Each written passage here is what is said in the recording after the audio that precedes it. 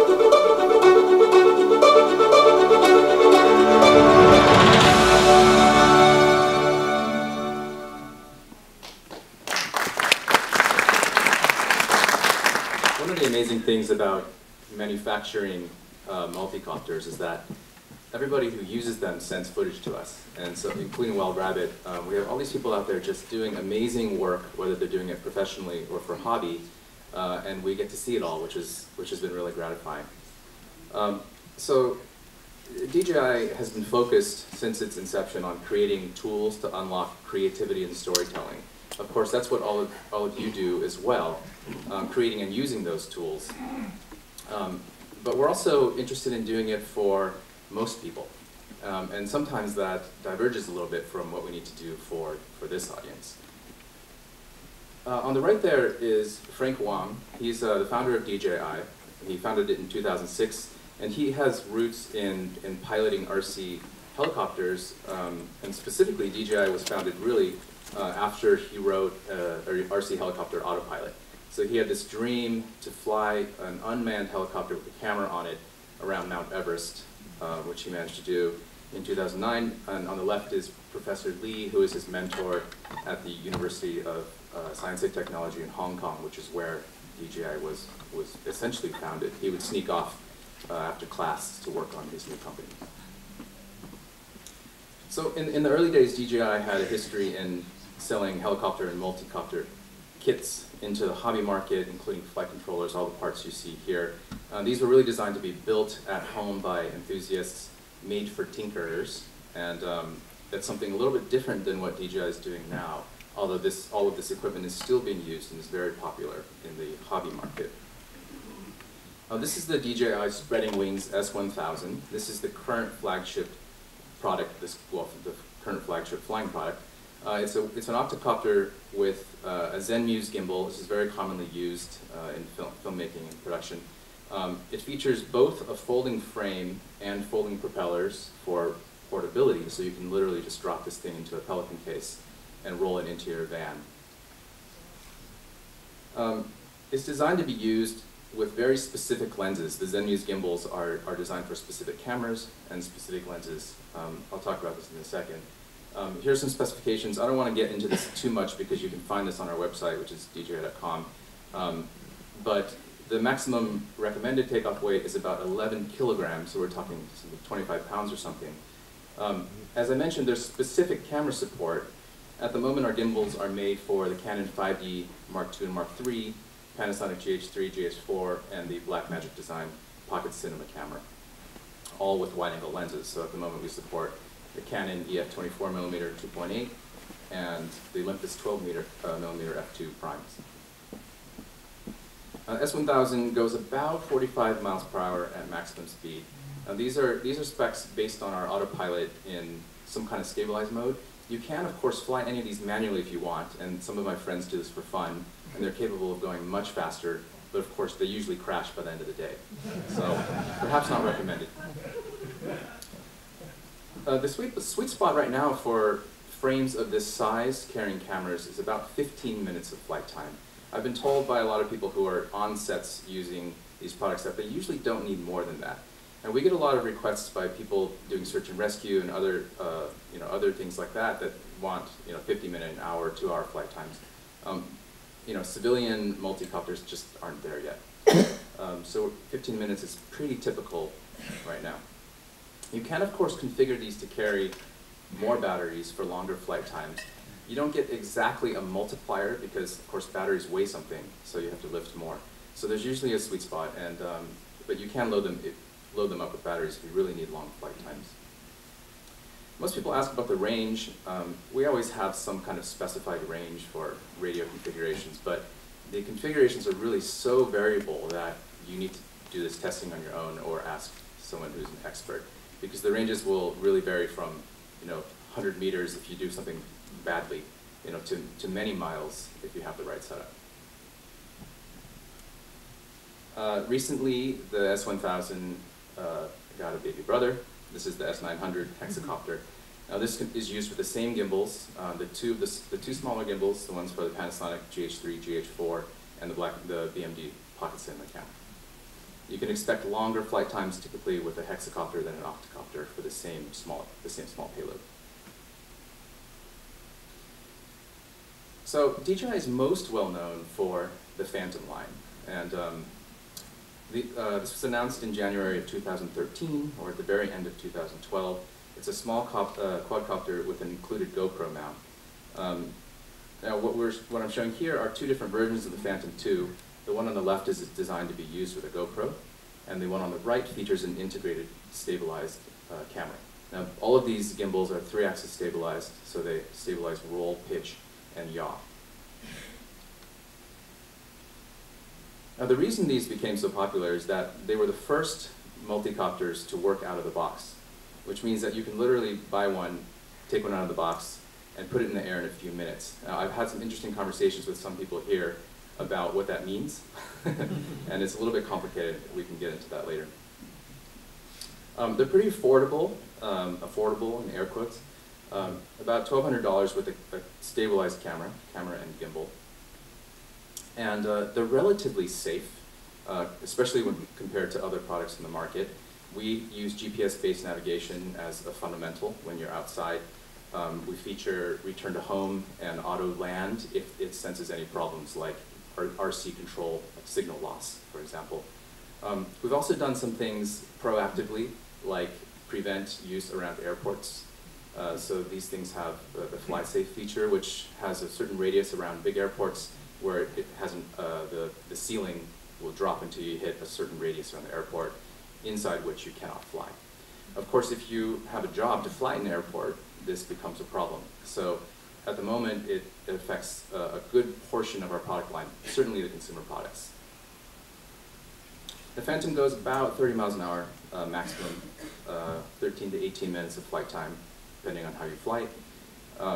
Our specs give the range at about 1/3 to 1/2 of a mile. In practice, I've flown a mile or more on a stock system. Again, people are doing all sorts of modifications to get these to fly further, but you're really affected by you're really limited by battery time more than anything else. We've seen exponential popularity and growth in people buying Phantoms and using them for interesting things. I went on YouTube yesterday and did a search for the words Phantom and aerial. It returned 300,000 videos. So people are doing some they're posting, well, most of these are backyard test flight videos, which are probably some of the most boring videos you'll ever see in your life. And I run a group on Facebook for quadcopters, and the first rule is don't post your test flight shots. Nobody wants to see them, except for you. Okay, so really quickly, I want to talk about how we got here. So what happened? We have 300,000 Phantom videos on YouTube, and a year and a half ago, the Phantom didn't exist. And really, smartphones happened. If you think about what's in a smartphone, you have a lot of computing power. You have all sorts of different kinds of sensors. You have an IMU with accelerometers and gyros, barometer for altitude, magnetometer, compass. You have cameras on them, more than one camera frequently. They also use very dense power plants, like they have lithium polymer batteries, which are normal now in pretty much every electronic device. And you have this crazy race for miniaturization until iPhone 6. So everything's going small. And it turns out that all of these same components are used in small multicopters, and they're all commoditized, so they're very cheap and they're easy to source. So the result is that multicopters are now on Moore's law, which is the law that says that computers get more powerful, twice as powerful every 18 to 24 months. So you're seeing multicopters hop onto that exponential curve, and they're gonna stay on that curve. So we are really focused on simplicity, reliability, and safety. And the flight controllers that are in our systems are really advanced. I said before, GPS navigation is sort of primary, and that means that you have GPS position hold. Now, we've combined that with virtual controls, and I'm saying virtual because in the early days, if you were to throttle up on a remote control, you would throttle up, and there was a direct link to throttle. And so what DJI did was change that so that when you push the stick up, you're actually saying go higher. You're not saying throttle up anymore. So all of these controls we're moving back to a higher level, and combined with the spring-loaded throttle stick, and we were the first to do this. And it seems like a very basic thing now, but at the time it was very controversial. What that means is if you just let go of everything, the aircraft stays in the same place. And it stays in the same place horizontally and at the same altitude. This is, of course, assuming you have GPS lock. Another thing it does is it returns home if something goes wrong. So, if you turn the radio off, it doesn't fall out of the sky, it doesn't follow some pre-programmed algorithm, it will actually return to your takeoff point and automatically land. And you can regain control at any time if you want to. So a couple other things that were done that seem totally obvious now is to make all of the propellers self-tightening. This seems very simple. I mean, for many, many years, half of the propellers were self-tightening and half were trying to spin themselves loose at all times. When I started, I had this happen every once in a while. A propeller would just fly off in midair, and the results would be bad. So of course, all four now are self-tightening. The batteries have gone cartridge style. They're smart, meaning they have electronics embedded to handle charging. You don't have to buy a dedicated charger and hook it up to a 12-volt power supply. All the things that you did before, we've gotten rid of pretty much because they were a pain in the ass. Like nobody liked them, but nobody did anything about it. This is all toolless. It makes the product safer. And very importantly for this crowd, they deploy very quickly. So the Phantom has gone viral. This is one of my favorite videos. It was shot here in LA. Because of the Phantom's size and cost and versatility, independent filmmakers have really flocked to it. This is a little Superman video by Corridor Digital. It has over 15 million views.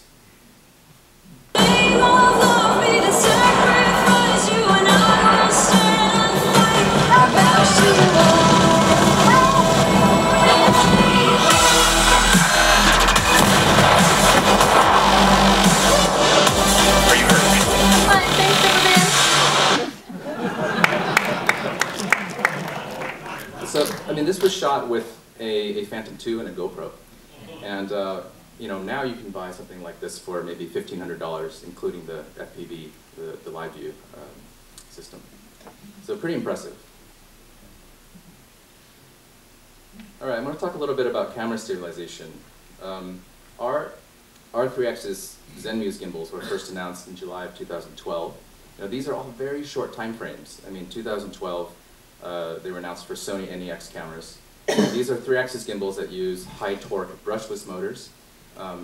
At this price point, during that time, most of the gimbals were using servos still, which were very laggy, and they couldn't really stabilize in real time. They would sort of correct your horizon at some point. And gimbals really totally changed the way that we think in terms of what kind of video multicopters can produce. So a year later, in the summer of 2013, the Zenmuse gimbal for GoPro 3 was released. And this really made stable aerial video in the consumer world the norm. You don't see shaky aerial video anymore because 3-axis gimbals like ours are out there. You can buy a knockoff gimbal for $80, shipped to your house. Pretty impressive.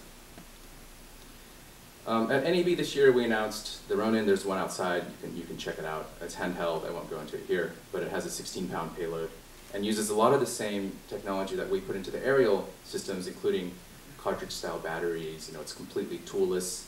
A lot of thought was given to how you might use it in the field and how you might service it. So at NAB also, we announced the Phantom 2 Vision Plus. You saw a picture of that earlier. Now, this is a special version of the Phantom 2 that has the first ever integrated stabilized camera. So the integrated being the key word. It's a 1080p 30 camera, and it shoots 14 megapixel DNG RAW stills. And the question we asked ourselves was, why are we stabilizing land cameras? The land cameras have all this extra mass, like metal frames and grips, batteries, LCDs, viewfinders, buttons. You don't need any of that stuff for aerial work. Typically, you can't reach the camera and touch it, so you don't need any of it. If you try to stabilize all that, it increases the size of the gimbal motors. It increases everything in your aerial system all the way up to the frame. So the idea is to split the camera up into two parts. There's a small, light lens and sensor package, which is the only thing that's being stabilized.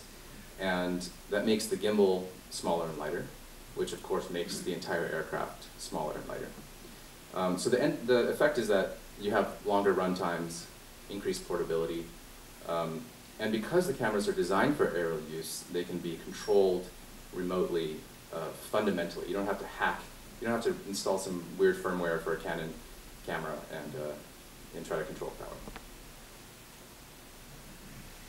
So the other thing that we did was integrate smartphones into the whole ecosystem. So the Vision Plus uses a Wi-Fi range extender. Of course, this can have issues if you're in a Wi-Fi rich environment.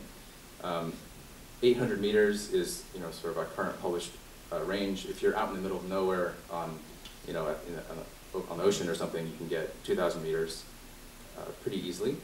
One of the main benefits is that we have real-time live view, or FPV, that works out of the box. To your phone, we have built-in telemetry. These are all the safety things you need to know, like how much battery life you have left. That's not measured in voltage, which is how hobbyists are doing it. But there's actually a percentage, very useful. Again, these seem very simple, but they're not for this industry. We have ground station integration, so you can actually look at a map or a satellite map and tap your waypoints in and just ask it to fly. And it will take off by itself and fly the waypoints while you retain camera control. And speaking of camera control, you have shutter release, exposure compensation, intervalometer. Sort of the things you would expect a point-and-shoot camera to have are the things you can do right now on something like a Vision Plus. So of course, we talked about paralinks and how the frequencies are typically split up for radio control and wireless transmission of other signals. We do the same thing. So on the Vision Plus, the RC control is actually at 5.8, which would probably clash with the paralink, because we're using Wi-Fi for that video signal and telemetry. And finally, for fun, probably not for this crowd, because we're Wi-Fi connected to the vehicle, we can download pictures and share them instantly. This is something that a lot of people want to do. I'll talk really quickly about our wireless HD video solution, which is called Lightbridge. We work at 2.4 gigahertz, and we're not designed to be zero latency, nor are we designed to be uncompressed. We're really designed to give you a very high quality local signal for FPV, and to support some of the things that RC pilots might be interested in. So for example, you can put dual simultaneous video streams onto one channel. So if you have a pilot flying and a cameraman, or a camera person, you can have them both on the same signal, along with all the metadata, the telemetry via on-screen display, and radio control. So all of this stuff you can funnel through the connection that Lightbridge has between the air end and the ground ends. We have HDMI video out. You can also plug in any smart device, iOS or Android device, and see video and telemetry. from the box. Multiple receivers supported. I don't actually know what our published range specifications are because they keep changing, but I used it the other day and got about 2 kilometers with the stock antennas. This was in like a very clean wireless environment and with nothing in the way. Of course, the price is the main draw for HD wireless transmission system. It's pretty inexpensive. Of course, it costs more than a Phantom, but that's the situation right now.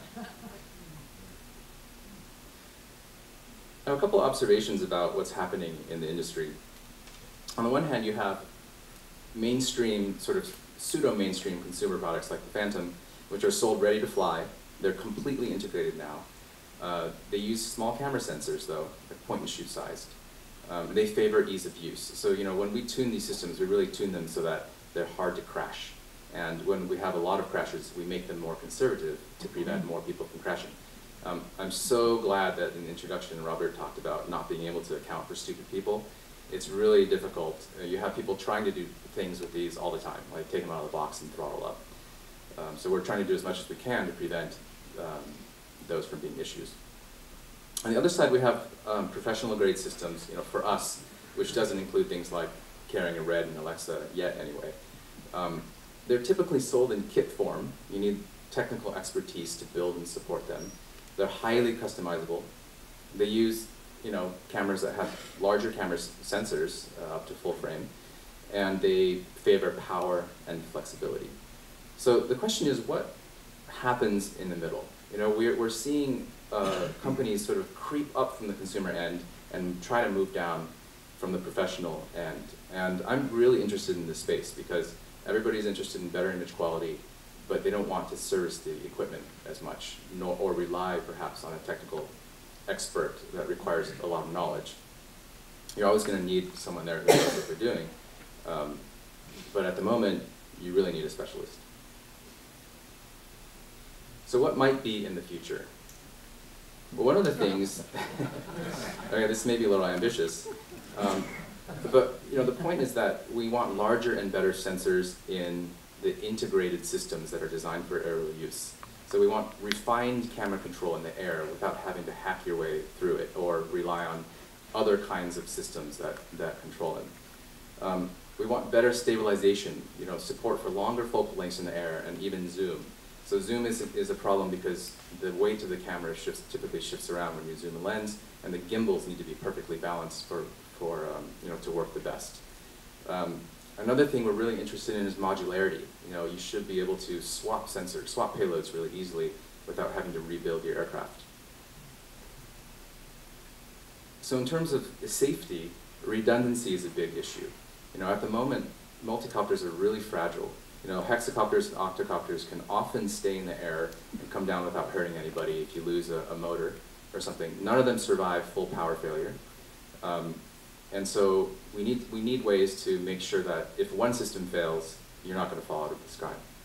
Now, there are some kind of primitive solutions right now like DropSafe, which is actually something that we sell. It's a parachute. And it's not designed to save your aircraft. It's designed to reduce the speed as it falls down. So it's really designed to protect people and equipment underneath. So drop speed reduction hardware.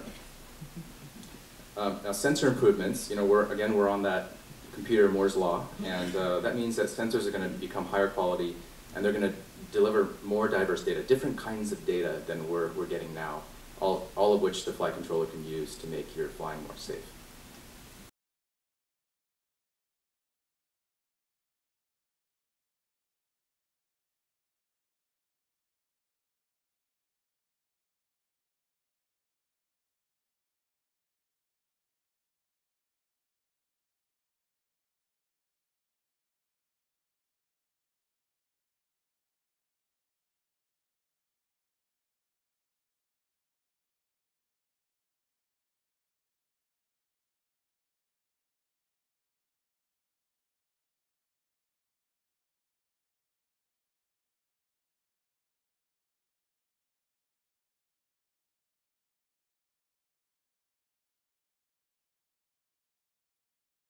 Better positioning, this is something that we're really interested in. We have GPS, which is pretty sloppy now, but there are some new forms of GPS coming to the market that are that have centimeter precision. Those are very interesting. There's also a lot of research in non-GPS based positioning systems, which could be used indoor or outdoor in environments where you have like a tree cover or something like that. Flight control improvements, so better stabilization using all that new sensor data. Sense and avoid, this is the holy grail for manufacturers.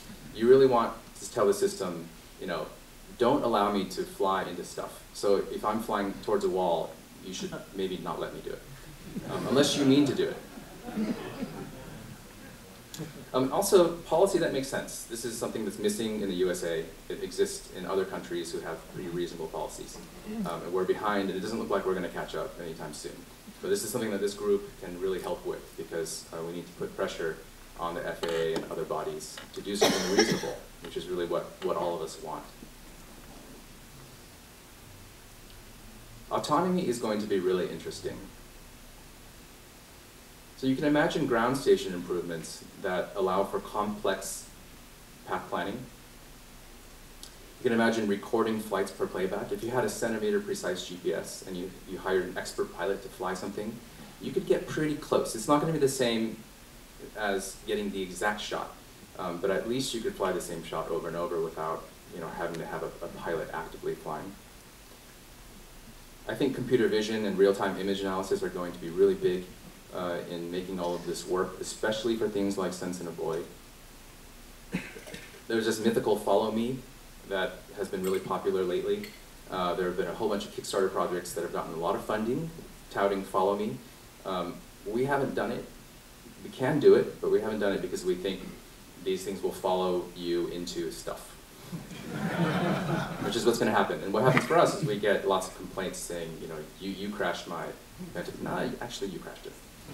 So, and then autonomous smart path planning. I've talked to some researchers who are working on this. They want to take what's in your heads or cinematographers' heads and make it easier for you to express yourselves in the hardware. So you could perhaps tell a vehicle in higher level terms what you're interested in, you know, always keep the sun behind me, you know, these sorts of things, and have the vehicle assist you when you're shooting.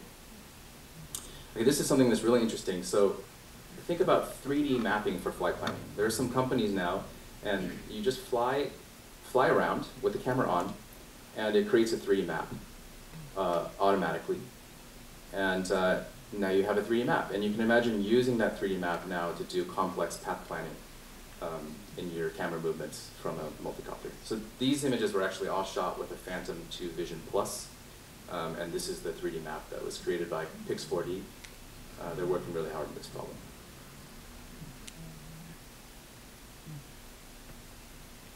Okay, software specialization. So multicopters are just payload positioning systems. Right now, they're really not much more than that. You know, they keep themselves in the air.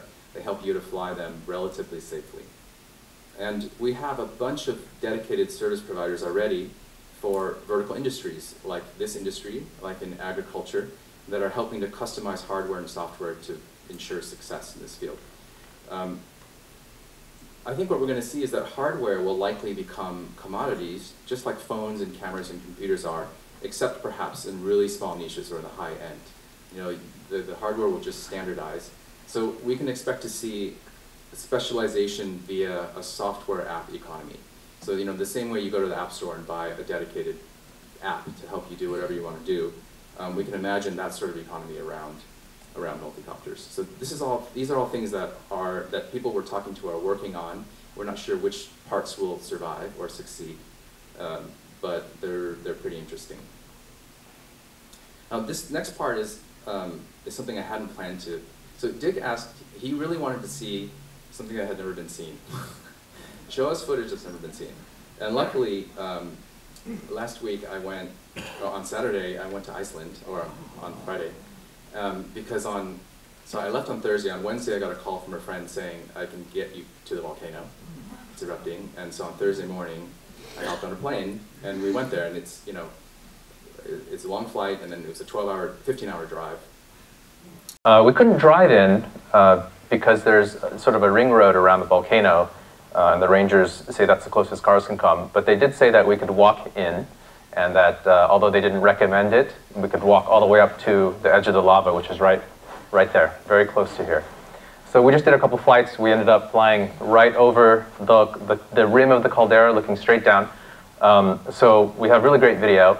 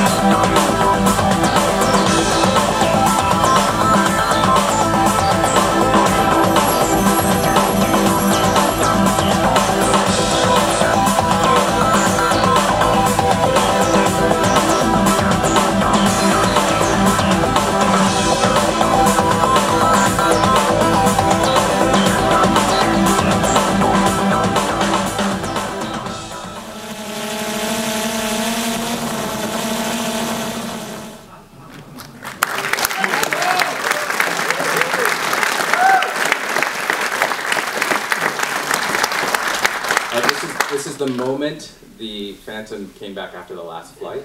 And what happened was we did manage to get to the caldera. It was pretty funny because every time we flew over it, I would lose radio signal completely because presumably from the ash rubbing against each other generated static, which creates lightning in that environment. And also molten lava is theorized to be charged as well. So I was actually trying to get closer, but it wouldn't let me. It had like a preservation of life instinct or something. But I finally managed, remember those shots are all fisheye, GoPro fisheye shots. So they're very close. And during the last flight, I lost video and it never came back. And I thought, oh, it's gone. So I initiated failsafe, and 4 minutes later, the lights came back and I saw it. And so this is the moment it landed, and the front of the GoPro is melted. So the camera, it doesn't work, and it's charging though. And the card was fine. So a lot of that footage that you saw came from that last flight. So I was pretty amazed to see Return to Home working so well. I mean, we pretty much relied on it to get the aircraft back. There was also a lot of air traffic here during the day, so most of our flights happened at night. Helicopters stopped flying, and the planes are all really high altitude, so we definitely wanted to avoid being in the air at the same time. So this happened. I just got back, 2 nights ago. This was on Saturday. It was one long 20-hour day when we were out there, and for me, it was amazing to see how these new tools can enable us to do things on a daily basis that no one has ever done. I mean, the fact that almost anyone could get one of these and do something that no one's seen before. These low altitude aerials are really unexplored in cinematography, and and I work for the company. I'm constantly amazed by it. I think that's it. Thank you so much.